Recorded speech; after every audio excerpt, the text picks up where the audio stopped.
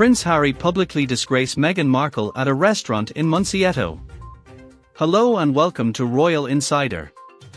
If it is your first time here, make sure you hit the subscribe button and turn on the notification bell so you don't miss out on all our royal updates. Red face Harry yells at his wife Meghan Markle, divorce. What the hell did Harry do that for? Everyone is still very much speechless, as this came as a great surprise to customers who were physically present at the restaurant.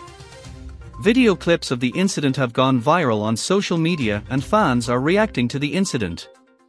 Some keep asking, could Harry not control himself? What did Meghan do that got Harry really furious? Harry was confronted and what he said got a lot of people amazed. Please stay tuned and follow up till the end. Before getting to that, let's quickly talk about an incident. Some behavioral experts say Harry will never be able to redeem himself. Prince Harry speaks his truth and discusses his and Meghan Markle's experiences as members of the royal family. Although he felt comfortable telling his story, a behavioral expert said his actions could have a negative impact on his reputation, especially in the United States. A poll published by Ipsos showed the royal family's popularity plummeted after Spare's release. Prince Harry's popularity fell by 7 points, and Meghan's by 5 points. Dr.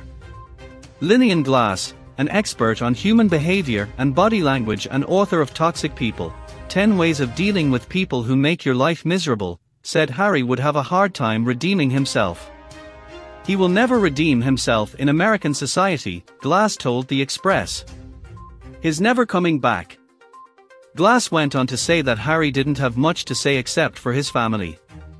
She said he had no unique knowledge, so he really had nothing to share. He's not an expert. He has nothing to offer, Glass told the publication. So we don't care.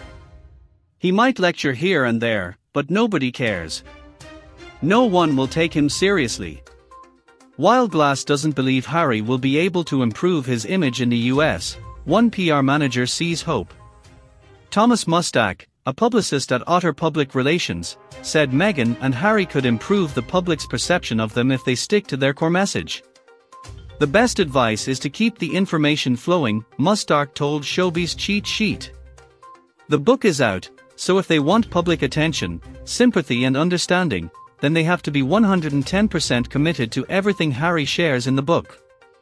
Mistakers continued, at the moment, Meghan and Harry are daring the world to believe that they are the voices of the royal family, so to continue to gain public support, they need to be open with the public and insist that their voices stop. When it comes to the financial situation, being open to the public could help them sell more books. Prince Harry and Meghan Markle will be fine.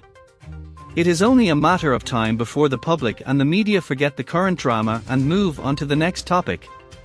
Queen Camilla has faced a backlash after it was revealed she had an affair with King Charles. However, she has improved her reputation over the years.